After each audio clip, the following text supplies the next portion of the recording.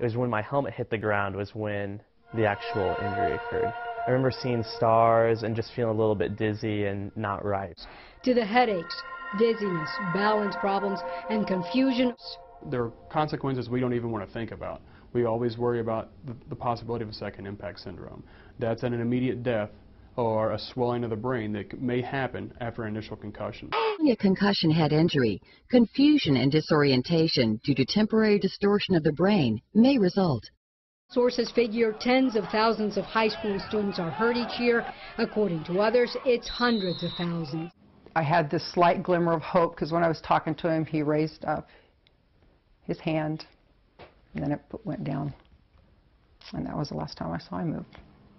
Connie Stiles rushed to her son's side at a game last month. When Nathan Stiles collapsed, the 17-year-old Spring Hill player had suffered a concussion weeks earlier, but was medically cleared to return to the field. After taking several hard hits during this game, a doctor said he suffered a concussion, but Max played the next Friday night. Back to throw, here comes the blitz, and he's going to get mauled over.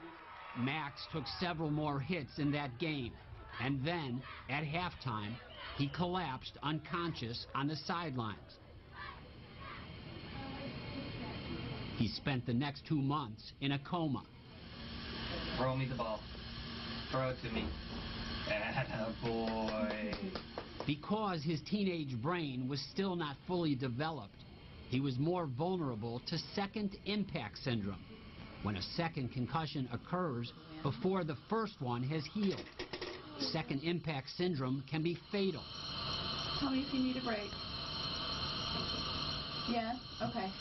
In Max's case, his brain was severely damaged and his life forever altered.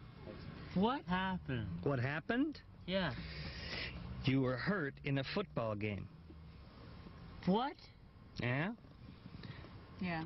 Oh my God. I had my brain injury and, well, I want to go on with my life